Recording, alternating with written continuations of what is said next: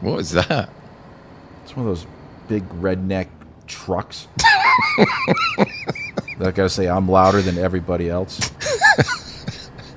Is it about to cut grass?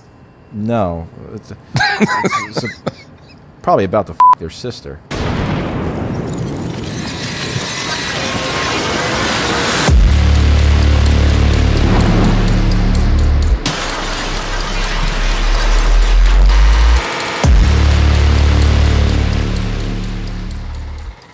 Hello, everyone. It's Frank and Darren here at the Slaughterland Podcast, and today we're discussing on a quickfire episode our shocking moments in cinema.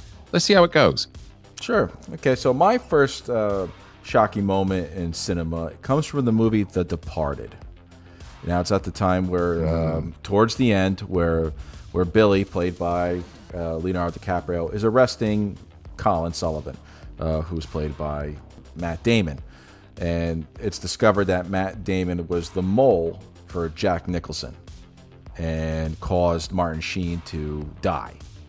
And he's taking him down from the rooftop, arresting him, bringing him down the elevator, where basically everybody gets shot. It's a complete ambush, isn't it? It's a shocking moment. And I'd never seen the original, so I wasn't expecting it. Is it Infernal Affairs, the original? I think it was, wasn't it? I'd never seen that, and so it was a complete shock to me when, you know, half of Hollywood got wiped out in like in less than a minute. Yeah. But then, at the end, the person who everybody hates in this movie gets their upcomings with little symbolism, you know, crawling across the railing of the outside of his apartment. Yeah. But like you just said, all that whole, just for 1 minute, it was like, oh my God, what, another one? He's dead too. I've just sat through 3 hours of this for everybody to get wiped out in one swoop.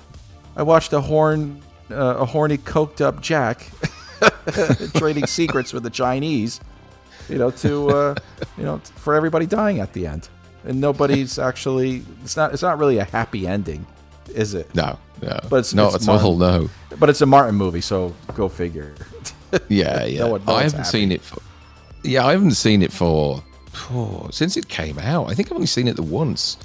And I do remember that. Isn't there like a scene in the cinema with Jack Nicholson and a dildo or something like that? Yeah, he owns waving it around or something. He owns an adult movie theater, and you hear this guy in a trench coat go, "Oh, give it to me. Oh yeah." And he turns around and to Matt Damon's character, and it's this big, thick dildo he has in his pants, showing it to him. That was a funny part. I knew I shouldn't have mentioned that bit. I was trying to fill a gap there, and I just got onto sex straight away. Yep. Okay, but your first shocking moment that doesn't have to deal with a fake appendage. So my first one is a movie from, I think it was 1998, and it was Ed Norton in American History X, and it's the curb stomp scene, which just the thought of it makes me feel ill. Not the one from The Honeymooners. No. Not that Ed Norton. No. Ed Norton plays Derek Vine. Is it Vineyard or Vineyard? I can't remember now. Derek Vineyard, I think his name is. Who's this, throughout the movie we see that he has all these, he's a neo-Nazi basically. But we never see to what extent. We get these kind of flashes of the tendencies that he has. And his brother, who's played by Ed Furlong, wakes him up one night to tell him that somebody's trying to steal the car, and he just basically loses his shit. He has his gun, he pulls his gun out, and he shoots one guy. He shoots a second guy in the car, but the first guy that he shot is still alive and lying in the street.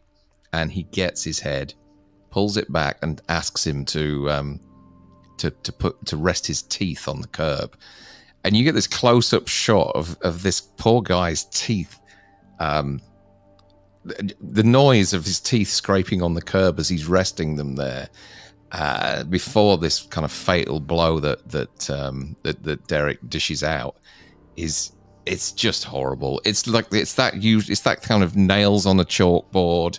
You know, there's something about teeth and nails and nose hair and things like that make me feel really queasy. Do you know what I mean? So yeah, so that's my first one. It's that curb stomp from American History X. It's a great movie, but you know, a really unsettling watch and a sequence that has just kind of stayed with me for the last sort of 23 years or so. But anyway, we'll move on. Your next one. I didn't think about that scene until now. Thank you. My next shocking moment would have to be the ending to the movie Identity with John Cusack and Ray Liotta. Dealing with, you know, a guy who's has several personalities in his head. And the doctors are trying to get the right personality to stay with him. So the only way they're able to do that is by creating in his head this hotel, with this hotel being surrounded by a storm where nobody can get out, and all these different personalities are being killed off one by one. So everyone thinks it's Ray Liotta's character, you know, because he's considered, I think that one personality he has as a murderer, and it winds up that the last survivor of this personality is a woman, a very nice, sweet, gentle woman. But it turns out that the real killer is like this 10-year-old boy who savagely murders everybody. And he finally kills off the last personality, where now the inmate, or you know, the convict who has these personalities, just left as this sadistic murdering little boy, and winds up escaping and killing the people who were trying to help him. A shocking ending. Everyone's like, oh my God, it's that little kid? Jesus Christ. It's a really smart little film, I think. And again, and one that I haven't seen since it came out. I think it's James Mangold, isn't it, who directed it, who's currently making the Indiana Jones movie. I think it was one of his first films, maybe even his first film. I remember first watching it and thinking, my God, the slasher film's back. You know, it kind of has those sort of vibes, doesn't it? But then it sort of becomes more psychological as the movie, you know, presses on. But pretty shocking ending indeed. Yeah, good choice. Thanks. I'd totally forgotten about that film. All right, your next one. So I'm not going to reveal the shocking part of this next one, because I think it's one of those films that people need to find out for themselves if they haven't seen it. I think it is. It's probably famous within the US. Maybe some of the kind of younger watchers of the channel may not have seen it or know what the shocking moment is, or the twist. Actually, the moment is probably not that shocking these days, but I think 30 years ago, I think we're 30 years ago when this came out, everybody that saw this was shocked by one moment in the film. And it's The Crying Game, directed by Neil Jordan. And look at you smirking. Good movie. It's a good movie. It is a good movie. It is a good movie, and it concerns an IRA volunteer called Fergus, who's played by Stephen Ray, and he kidnaps a British soldier in Northern Ireland during all the troubles over there. This soldier's called Jody and is played by Forrest Whitaker, a really young Forrest Whitaker who's got quite a terrible British accent. I remember one scene when he's being grilled and he's asked where he's from, and he in the worst British accent, he says, "I'm from Tottenham." But the movie, I mean, don't let that bother you. The movie is actually really good. And Fergus watches over Jody, you know, while he's imprisoned, and they kind of form this relationship. And he tells Fergus, does Jody, about his girlfriend who lives back in London, and that should anything happen to him, he should contact her. And the girlfriend's called Dill. Fergus actually goes to seek her out, and the movie then switches to become a romance. So it starts off as this kind of IRA drama, and then it becomes this kind of this romance. And I'm going to leave it at that. I think that people should find out for themselves what the twist is of this.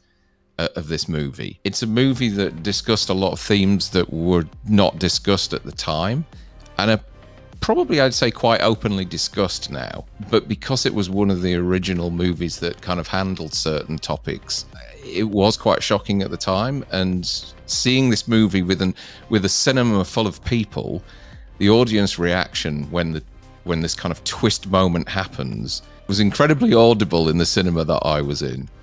And every single person, I think, had a different reaction.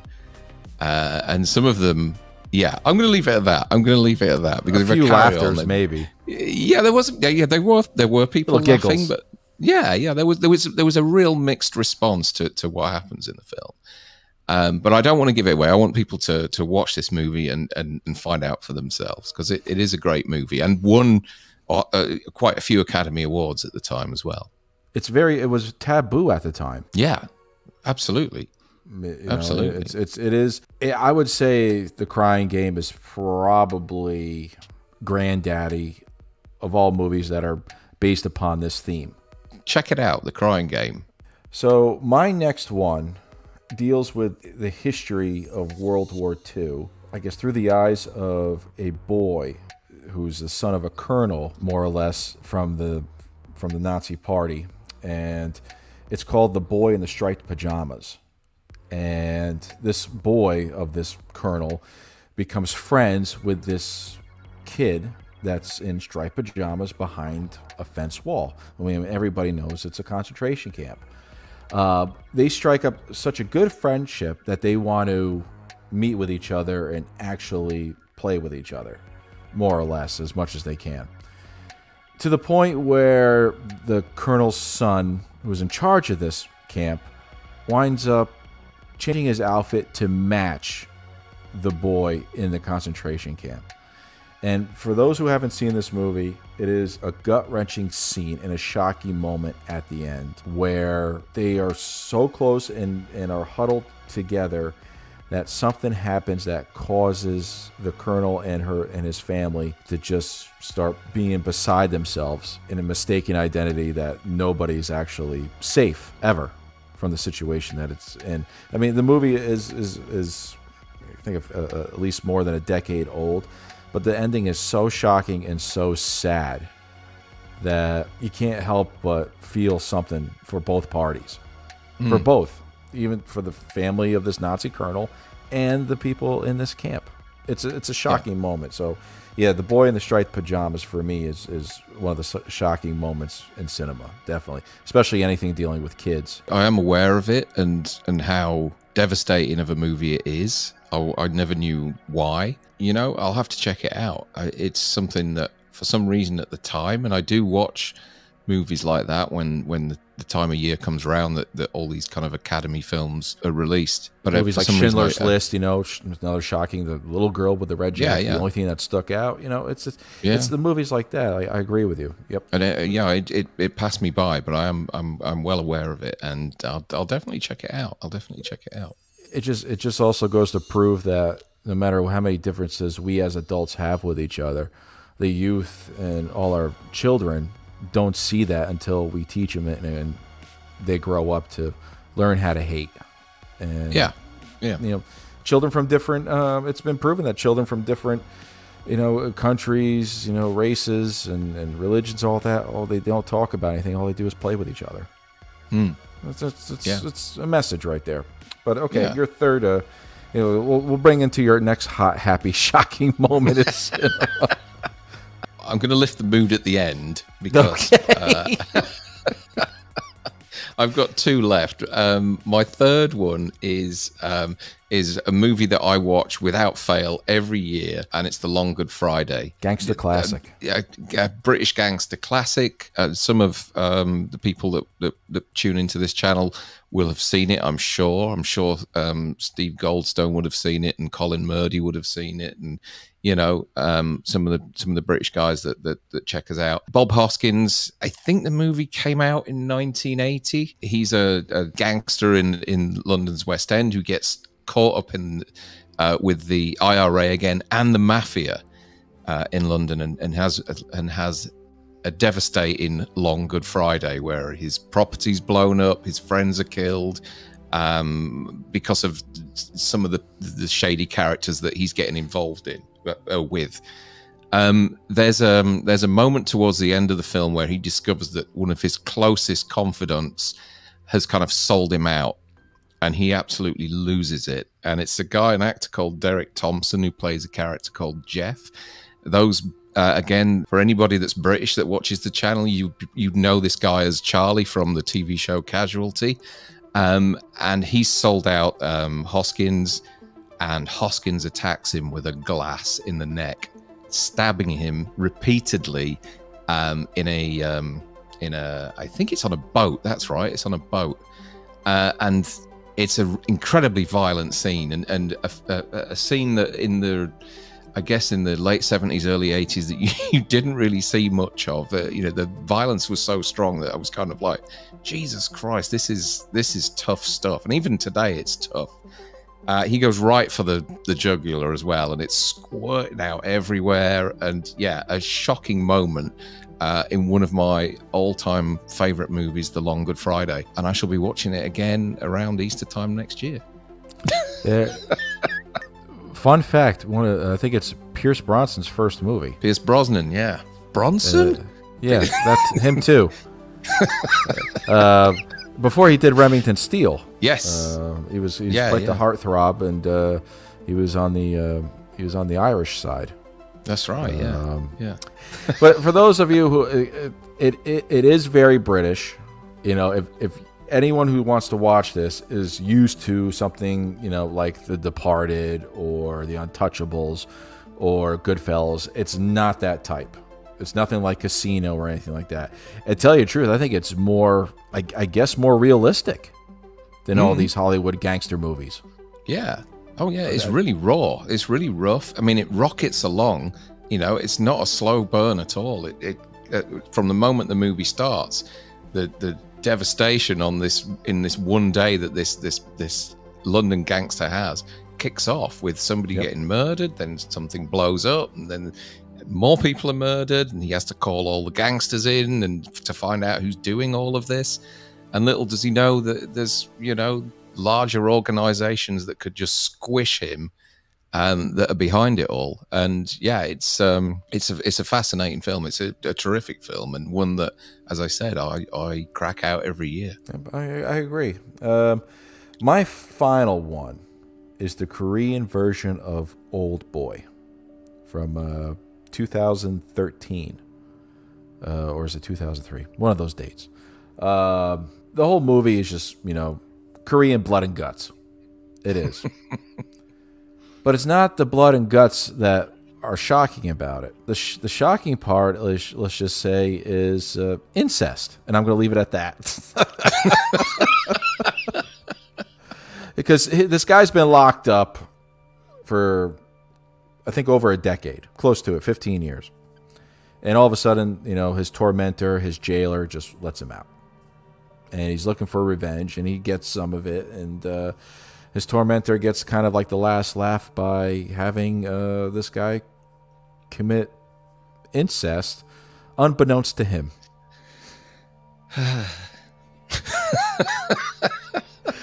If you're not, most people are not, when they see this, they're not like, oh my God. They're like, ew. Darren, if you find out that, you know, the people you've been copulating with throughout your life were related to you in some way, either you throw up or you break down and just cry, which, you know, if people watch the Korean version of Old Boy, it's shocking. Towards the end. Woo, I'll leave it at that. I have seen it a long time ago. I think it was 2003, if I remember right. I've not seen the remake. How does it compare? Because apparently the remake's really bad, isn't it? Yeah. The Koreans do it a little bit more. Well, the one with Josh Brolin does a little bit more subtle. Right. But it's the pain that, for some reason, the actors in the first one show such emotion that make it real gutting. Yeah. James crying or anything like that is just really like, all right. That's a shocking moment for me when you find out that. Oh dear! So I thought I'm gonna have to raise this a little bit more now. I think we'll just go for a really easy one that everybody knows and that everybody loves, and that is the first time we see Bruce in Jaws. Terrific moment. A terrific moment, but incredibly shocking. In fact, there's you could pull Jaws apart and say there's 3 or 4 shocking moments. There's no incest in this movie, folks. No. So Roy Scheider, or Schneider as Frank calls him, is chumming away, and Good Jersey shark. The shark raises its head out of the water incredibly quickly and scares the absolute living hell out of Roy Scheider. And it's at that moment they realize that the 3 men in a boat isn't enough to take on this beast. And despite Brody's warnings to Quint, he still wants to go for it and try and take it down. But yeah, such a memorable moment, and one of those iconic shots that you see so many times when anybody does any sort of historical film presentation or reel or something like that with snippets of movies over the years. You always see that moment when Jaws comes out of the water for the first time. So I thought I'd park that there at the end, so we didn't end on somebody getting their throat slit, somebody accidentally screwing one of their family members, or Ed Norton smashing someone's brains in on the curb. I agree with you. Jaws is that whole part. I wait for that moment, and every time I see Jaws, it shocks me still. Yeah, because the shark looks real. I don't care what anyone says, and I love the 3 different characters. Brody, his whole thing is about survival. Quint is based upon revenge, and Hooper's all about research. It's 3 different personalities, all with different, I guess, agendas for this shark. And I just love, famous quotes. You're going to need a bigger boat, but that cigarette dangling from his mouth, from the back of the boat all the way to the front, is still there. Yeah. and him just staring at the water. It's perfect. It's just, he didn't turn around and run. He was just backing up. It was great. It was great. It's the shock on his face, isn't it? I'm glad you ended it on that, because if I, like you said, if I had to deal with more, death, destruction, and family fucking, it would we would have to wash our mouth and eyes out. Nothing for me today, Michael. Nothing about you. No. We will get back to Michael soon. Please, folks, the support again over the last couple of months has been amazing. We've really, got some great figures and a hell of a lot more subscribers. As I said before, it's really starting to build now.